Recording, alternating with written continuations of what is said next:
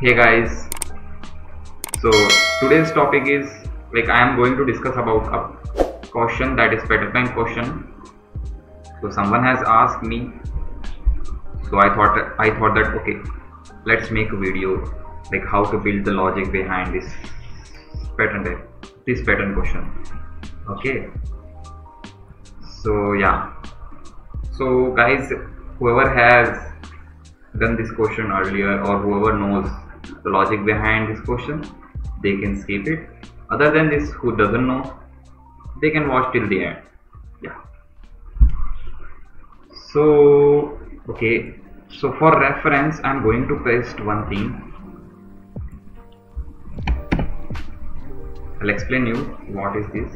So here, whenever I'll come across this type of question in my mind, only one thing came that okay, so I need to relate the logic behind this pattern question with its position.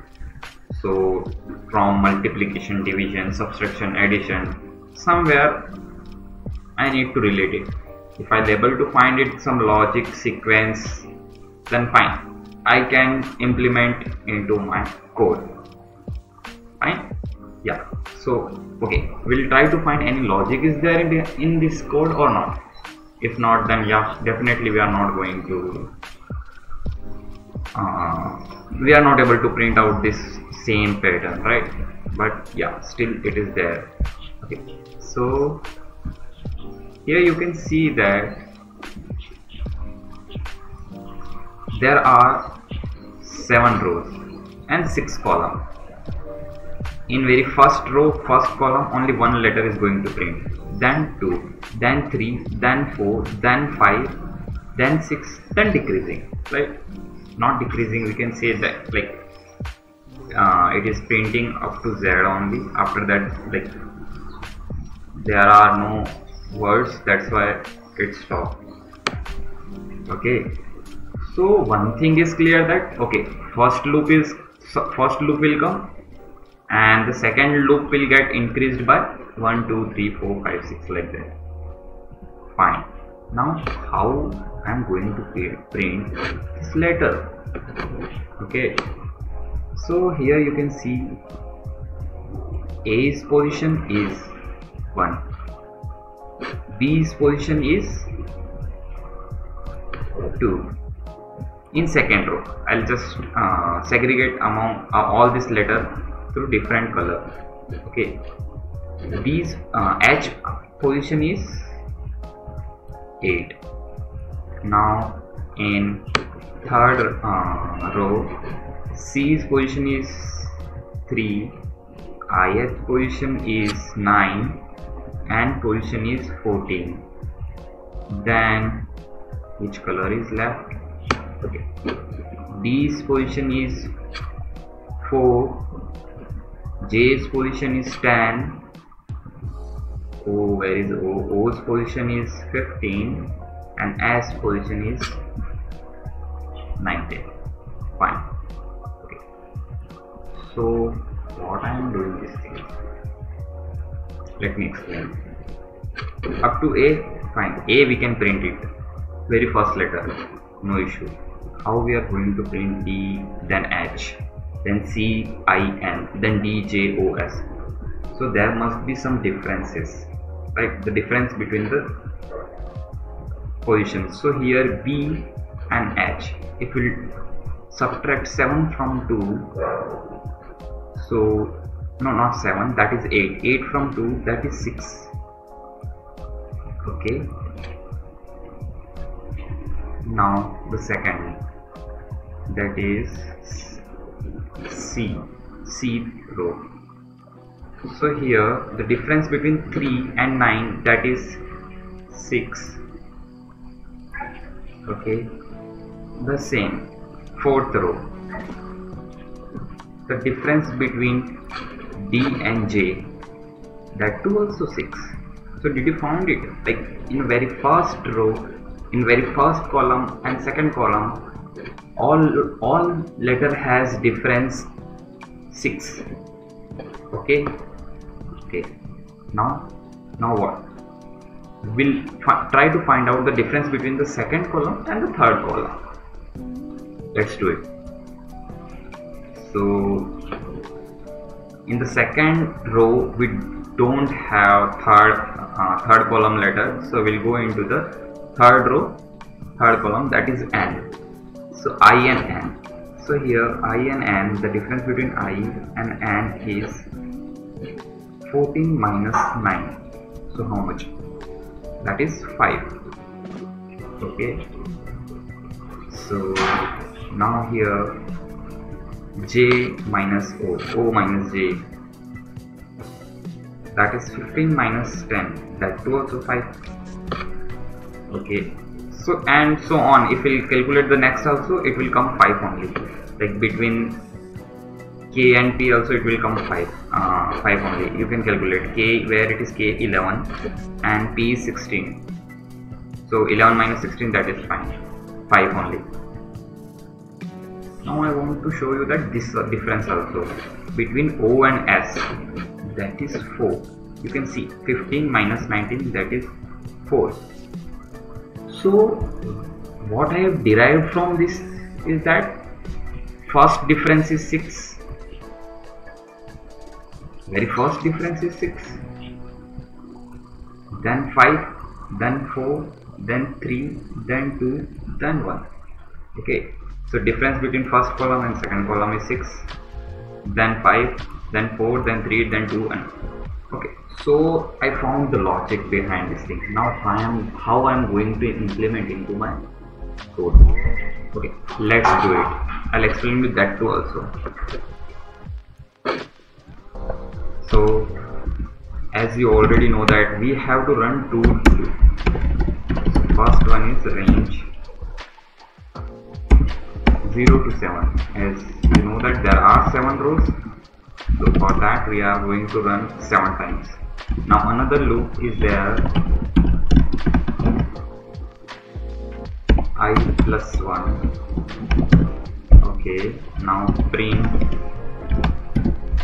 chr, very first letter is A, that is 65, plus I. If we are going to increase our value, then it should print the next values. Okay, I should not print my values in the next line, but I should print in the same line for this same j loop. Okay, now here comes the expression which is the main coding, like main logic for this pattern. So that is I is equal to I plus 6 minus j. I'll explain you at the end like how I have derived this expression. Now the second thing is the if condition.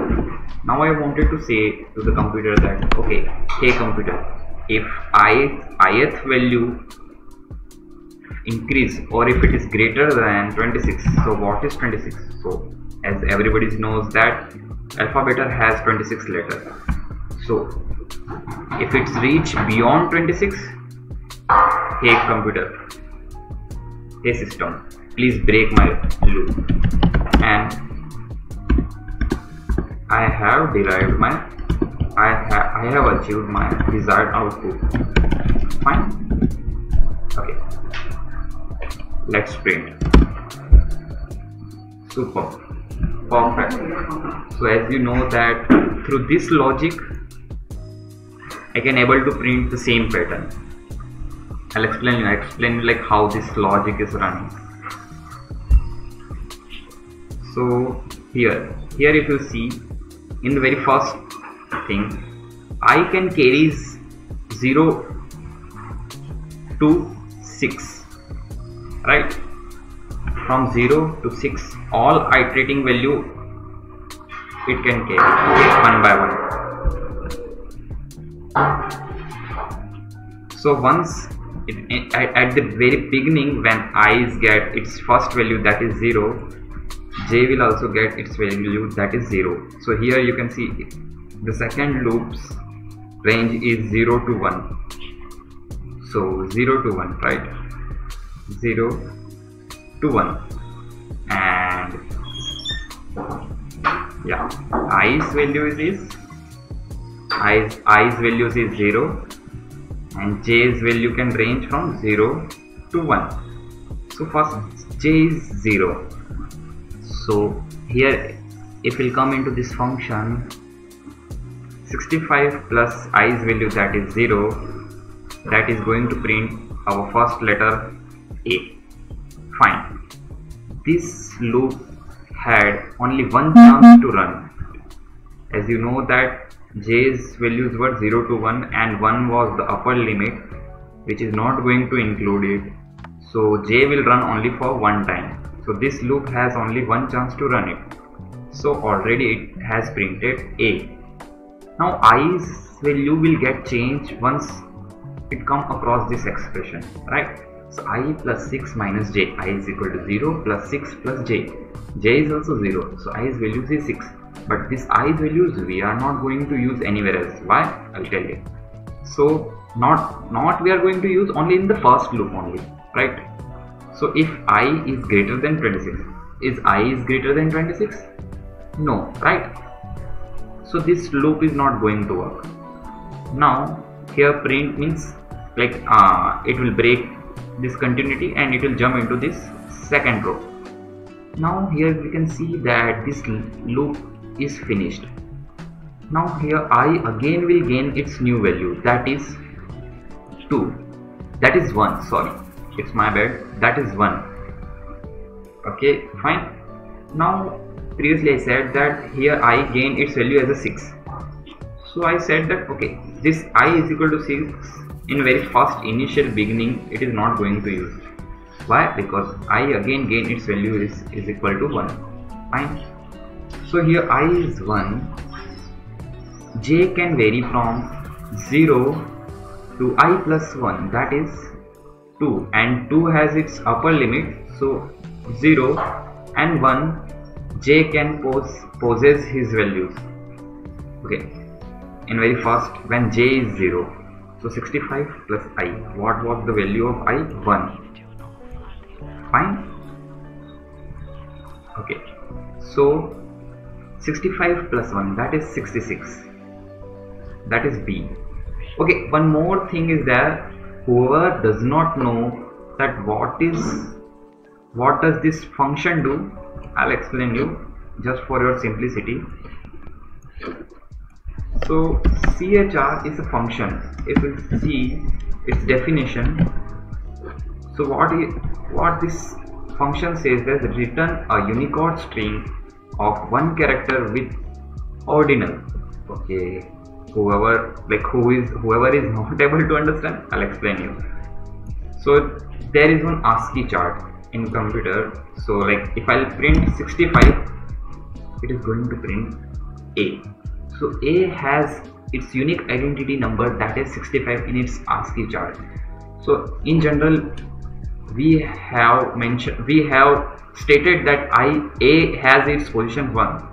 So in the same way computer also stated that 65th position belongs to A. Now if I'll see what is 66, that is B, what is 67, that, and so on. So till 90, that is Z.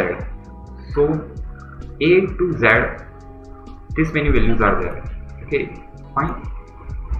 So where were we? Yeah. So we had printed B, right?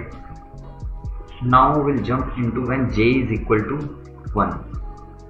So still our loop is second loop only, and J is equal to 1. Now 65 plus 1. Okay, we haven't calculated like I from the previous loop, so we'll go again with the 0 only. So when J was 0, 65 plus 1, we printed, like system has printed as B. Now I came here in this expression, I is equal to 1 plus 6, that is 7, J is equal to 0, then ith value is 7, I's value is 7. Is I is greater than 26? No way. So again it is going to print, again to come into this same loop only. So J possesses value as 1, 65 plus I. Now here, as you know that from this last expression, ith value was 7, right? We had calculated earlier when j was 0 and I was 1. So i's value get changed to 7. So 65 plus 7. Okay, got it. Then what is going to print? That is h. No, I am not getting like how it is going to print h. I'll explain you how it is going to print h. So here if you see chr 65 plus 7, that is h. Fine. So in the ASCII chart, if you see 65 plus 7 position, 72th position is given to the h character. Okay, so that is why it is printing h. Now here we can see that, okay, fine. Now it will come into this expression. It will come into this expression. I is equal to I plus 6 minus j. So i's value was 7 plus 6, that is 13, minus j is 1, so 12. Now 12 still less than 26, so this loop is not going to run. Now here we can see that this loop was authorized to run for only 2 times because j can possess 0 and 1 position, which is finished. So now it will print this statement and it can jump into the third line. So again, i's value, I can take its value, third value, that is I is equal to 2. Fine. So here if we'll put I is equal to 2, that is 2 plus 1. Okay. So what is the j value? Like, how many times this loop is going to run? Fine. So I plus 2, that is 3. Fine. So j can possess 0, 1 and 2. So 3 value it can possess. So we can say that this loop is going to run 3 times. Fine. So guys, I am not going to explain you till the end. So I can explain you up to this position only. So if you have any doubt, like, you can comment on this video. I can explain you a bit more. Okay. So okay, let's finish this loop. So here j can take its first value, that is 0. So 65 plus I has its value 2. So I plus 2, what is it? That is I plus 2, that is 67 position in the ASCII chart is given to C. So it is going to print C. Fine. Now it will jump into this expression. Now i's value was 2 plus 6, that is 8, j is 0, then I has its value 8. Fine. Now still 8 is less than 26, so this loop is not going to run. Fine. So I was having its value 8.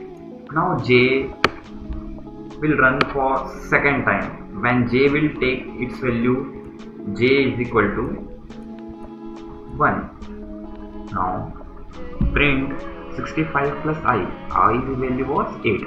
65 plus I. Okay, 65 plus I, that is 73. So what is 73th position?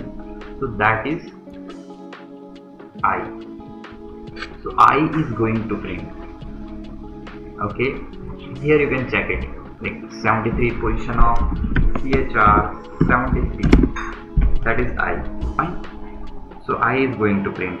Now again through this expression, i's value will get changed. So i's value was 8 plus 6, that is 14, minus j means 1, right? So 14 minus 1, that is 13. So is 13 is greater than 26? No way. So again it is going in the starting, like j is going to get its third value, that is 2. J is equal to 2. Fine. 65 plus I. So what was the value of I and what was the value we calculated in the last loop? That is I is equal to 13. Fine. Because why 13? I was having its value 8 plus 6, that is 14, and J was having 1, so 14 minus 1, that is 13. Fine. So 65 plus 13. So okay, 65 plus 13, that is 78. So what is 78? That is n. Fine. So here we have n. So likewise it is going to print. Now again it will come to this expression. I is 13 plus 6, that is 19 minus 2, that is 17. I is equal to 17, still less than 16. So once I reaches more than 26, then only this loop is going to run. So again print, and again I will take its fourth position, number, that is I is equal to 3. So likewise this loop will run. Okay, so same way D, J, O, S, K, if will process in the same way, you can print it out all the position, all the letter. Okay, so when it is going to end, so once the loop will get ith value, i's value greater than 26. Suppose if it reaches more than 26, like 27, 28, like that, so this loop will break through this if condition. Okay, so yeah, in this way we can get this pattern. Okay, so yeah, thank you guys. So still if you have any doubt, you can comment on this video. I am ready to help you guys, and yeah, at the end please do like and share and subscribe. Thank you.